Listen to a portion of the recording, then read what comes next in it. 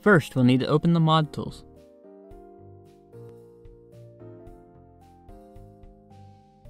Select Player Logo Editor.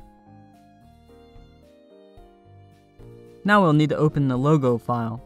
This is located in the Media Scripts folder.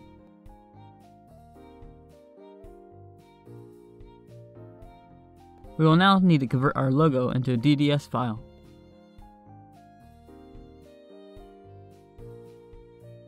Select your image by clicking File and then Image.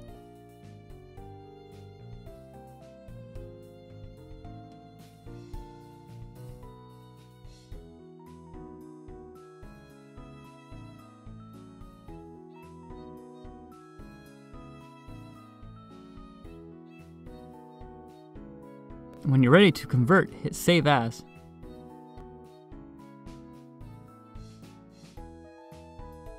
An options window will appear. Unselect the first two options.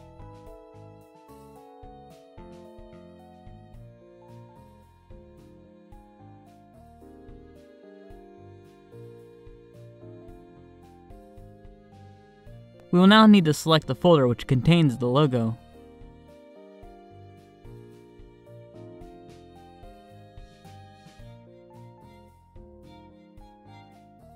Name your logo, and select the logo from the Logo File dropdown.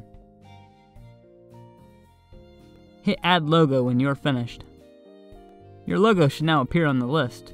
If it does, hit Save Logo File. Save it in a location that you will use later with the mod tool.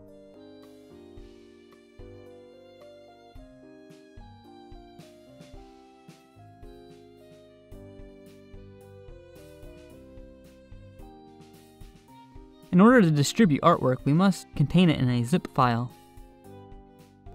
Any artwork distributed with a mod needs to be contained in a zip file. Locate your files and then compress them into a zip file. If you need help doing this, check the description below on how to zip files.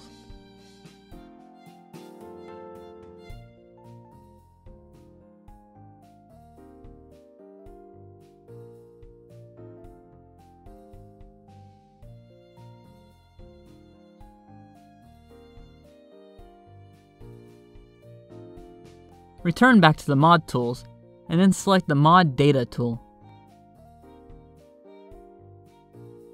Name your mod.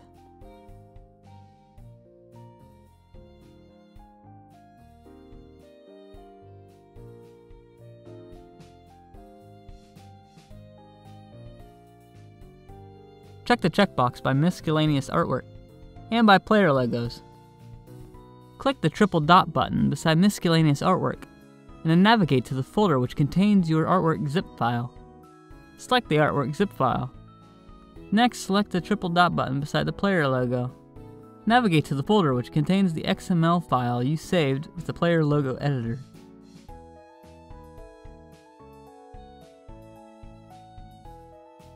Finally, hit Export Mod. Go to the Media Mods folder of GearCity and hit Open.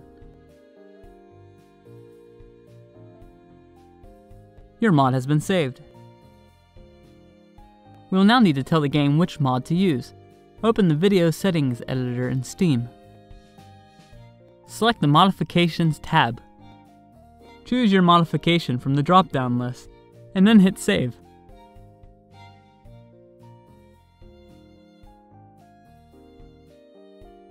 Finally, we need to test the mod in the game.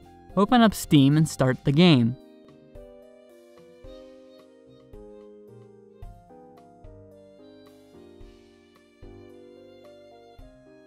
Open up a new save game.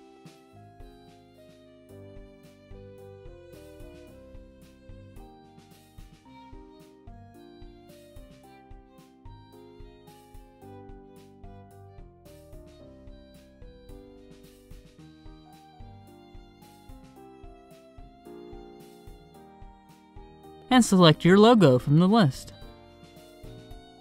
Congratulations, you have inserted your logo into the game. You may also distribute your mod files to anyone who wishes to use them.